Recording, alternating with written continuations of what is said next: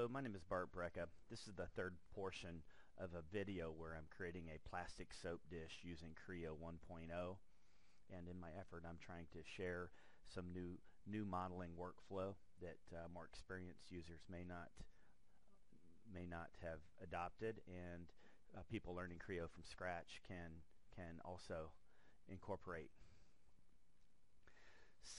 So I work at Design Engine, where we teach a wide variety of CAD packages, including Pro Engineer Creo and plastic part design and die casting classes, or ANSYS and Mechanica.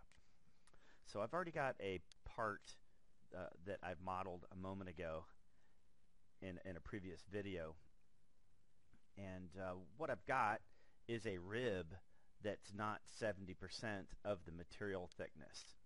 So, if you're new to Creo and you're looking for the parameter option where you want to assign a parameter, realize that you've got this ribbon, and ultimately you're going to go through each one of these and looking for a tool that you're familiar with. What I suggest doing is coming over here to this help button and typing in parameter. Of course, you got to be able to spell it right. So I found the parameter, I hit OK, and I found it. That doesn't really tell me where it is, however. I just opened up the tool. I'm going to close the tool and share with you where the parameters are kind of hiding in this new user interface. So what I want to do is assign, I'm going to hit the plus sign, and I'm going to assign a THK, and I'm going to create this at 0.09 shell thickness.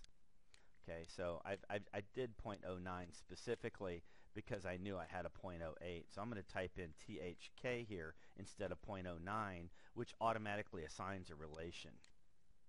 Now, as a product design engineer, I've made plenty of mistakes, and what my plastic part design class does is it shares with you all the possible mistakes one could make using Pro Engineer developing products, and really workflow options for not allowing that mistake to happen in the future.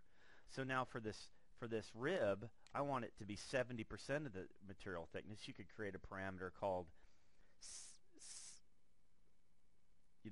70% rule or something like that, SPR, and then assign that as 0.7. Here I'm just going to go THK times 0.7, or I could, if I had a 70% rule parameter, I would just say THK times 70% rule. Okay, so I'm going to hit OK, and automatically creates a parameter. So basically I created a parameter with that rib. Now if I want to adjust the rib, I have to drive this number up and down. Okay, and I certainly need to add draft to the rib, but what I'm going to do is just pattern the rib. Now we've got a bunch of different options for patterning, and if you're familiar with Pro Engineer Wildfire 5, this is not a lot different, although there's some new functionality. The interface is relatively the same. The hood looks a little bit different, but once you look under the hood, it's just about the same thing. So I'm going to pick a dimensional. I didn't change any of the options. I'm going to take the default setting here, and I'm going to say, to my left, in the direction the arrow's pointing is the positive direction. So I'm going to make a -1 and then ratchet up this number a little bit. So now I've got 6 going in the other direction. I need to kind of change that number from 0.1 to 0.7 or something like that, or 0.6, so I can get an even number of ribs in there. Now I still need to adjust the height of the ribs and add draft, but that's a different exercise.